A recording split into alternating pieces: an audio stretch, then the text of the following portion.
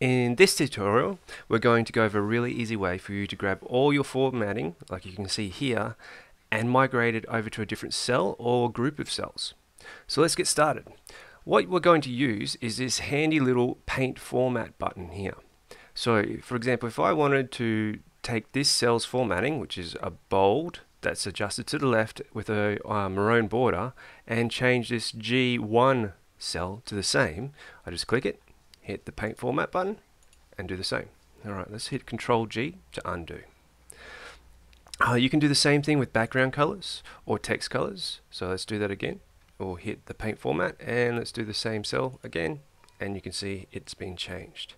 Also with alignment, for example, where we've got a center alignment, left alignment, right alignment, or the way that the cell interacts with the text, so wrap or clipping or whatnot, or even the rotate can be done with this paint format method. So let's have a go at a couple of these. So the first one, the alignment here, will take this and also the cell types. We'll go for C1, we'll hit paint format and hit the text, and you can see that's been aligned to the center now.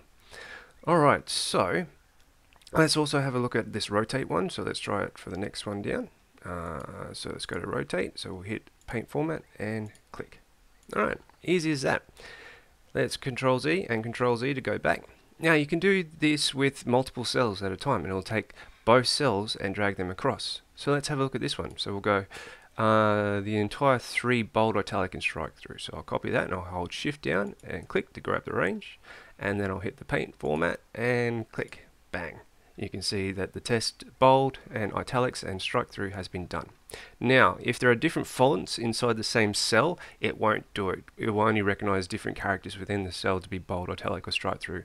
But if the entire cell contains a bold or italic or strike through, it will paint format across for you. So let's undo that again. Now let's say we wanted bold, italic and strike through to be done to all values. Well, we can click that again and we can hit this paint format, and I can hold down G1, click and drag it across to the all 3 across to I and down to I3, and there you go, it's all been formatted. So we can also do the same if we run across the columns. So if I grab column A2 and to B2 and hit the paint format and then drag across G, H and I, it'll only do the first 2. However, if I do the same here again, so click it and run across the 4, so G, H, I, J, it'll format across. So just keep that in mind.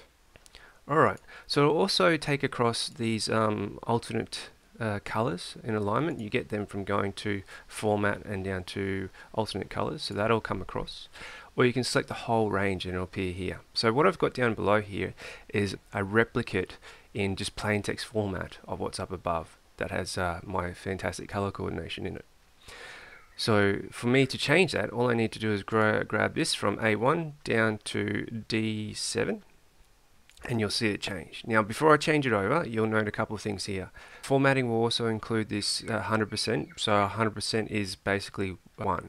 So this is what 1 is, and you'll see this weird number set, and these number sets are based on how dates and times work inside Google Sheets. So this will read it and go, it's a number, and it will give you a date. So let's have a look. Paint format, click here. Now I don't have to drag the whole range, it's going to recognize it, so I just have to click A12, and behold, it's identical. Now there are some things that paint format won't do. It won't format across heights of cells, nor will it format across widths of cells. So across like this, it won't include those because that could disrupt other parts of your spreadsheet. So it leaves those out and allows you to do them at a different stage. Okay, that's it for paint format. Let me know in the comments how you use it. Thanks.